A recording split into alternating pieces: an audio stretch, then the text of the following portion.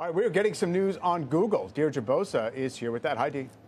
Hey, Mike. So speaking of energy, Google announcing a deal to purchase nuclear energy from multiple small modular reactors, or SMRs, from Kairos Power. Now, overall, it'll enable 500 megawatts of new energy. That's enough to power roughly 400,000 homes. The backdrop, of course, are the huge energy needs in the artificial intelligence shift. It's why all three hyperscalers are doing major energy deals this year. Now, Google wouldn't give us any financials around this agreement, but key for investors to note is this is more about developing the technology for future energy needs versus deals to use existing infrastructure like the mega deals Microsoft and Amazon have done this year. Now, SMRs differ from traditional reactors in that they're much smaller, thus more adaptable for localized energy needs, and can benefit from a more streamlined regulatory process. But because the technology still needs to be developed, Google does not expect it to be powering data centers for at least a decade. This is more of a bet that AI is going to be here for decades. And by going this route, what they're calling part of their energy portfolio,